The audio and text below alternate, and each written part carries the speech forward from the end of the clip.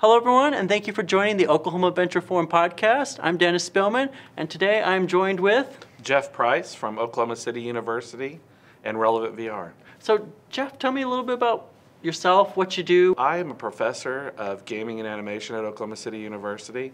I also do projects in VR through Relevant VR, and we work on everyday projects for training, for entertainment, for education, so a little bit of everything. How long has this university program existed? I've been actually teaching for 30 years myself, but our program is relatively new. We started this last summer, the summer of 2019, and our first group of classes were offered this fall. Nice, that's exciting. Yeah. So what's it like being part of this new program? It's not my first time. I've been a lot of times being involved with starting up new programs, especially in emerging media and electronic media, web design, and all that. So it's very exciting. You know, it's always fun to see the birth of something and how that grows and all the the hard work that we're going to put into it. And I think from the past, we've had a lot of success, so I expect a lot of success at Oklahoma City University.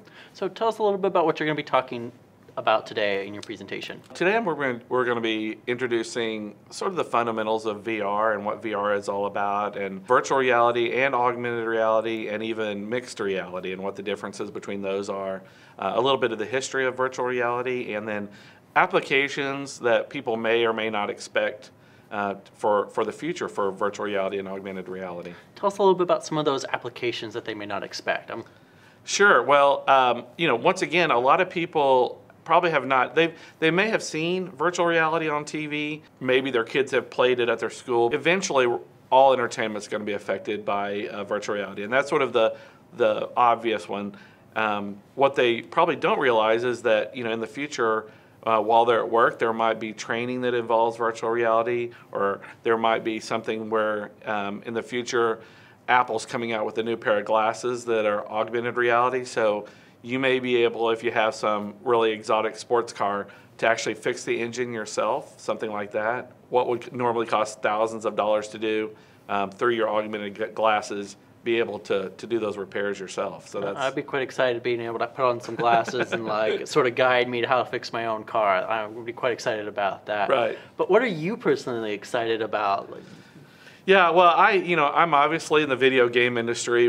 I also am the eSports director at Oklahoma City University. So just, all the opportunities for student athletes to train with augmented reality and virtual reality, all my students to create these exciting worlds or maybe even recreate the past. There's a lot of exciting technology that's going into just documenting buildings and artifacts and things like that. So that really interests me the most. Oh, especially recreating the past and I've seen some of that stuff with some video games. And it's just like, man, it's exciting to see some places that you can't really see anywhere else, especially it's so expensive to travel. Yeah, I'll give you the perfect example. We have a pair of Microsoft HoloLens glasses, and one of their demos is Machu Picchu in Peru. And I actually went through that several times on the demo, and then actually traveled there, and I had this weird experience like I had been there before.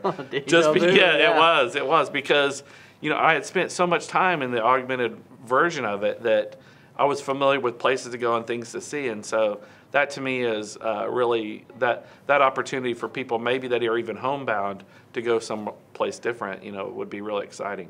So let's talk a little bit about Oklahoma. What's great about being a business and entrepreneur here in the state? Well, Oklahoma over the past several years has really established itself as a technology hub, and I think that's one of the really exciting things with some of the businesses that are going on, and my students have really great opportunities to graduate and get a job doing the things, creating virtual environments and animation, and who would ever think that you could make movies, 3D animated movies in the middle of Oklahoma City, but there's companies that are doing that, and my students are in those companies working, so that's really great for me.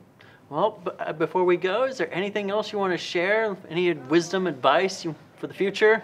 I guess it would just be embrace the change. I mean, that's really my motto, is that sometimes it's difficult to look at new technology and not be bewildered by it, but you just have to jump in and try it, and you know, even if it's with rudimentary tools, you know, things that you can get on the internet or whatever. I mean, you can download an augmented reality application on your phone and start, you know, playing with it. So that would be my thing, is just jump in. All right. Well, thank you for your time to chat with us. Thank you very much.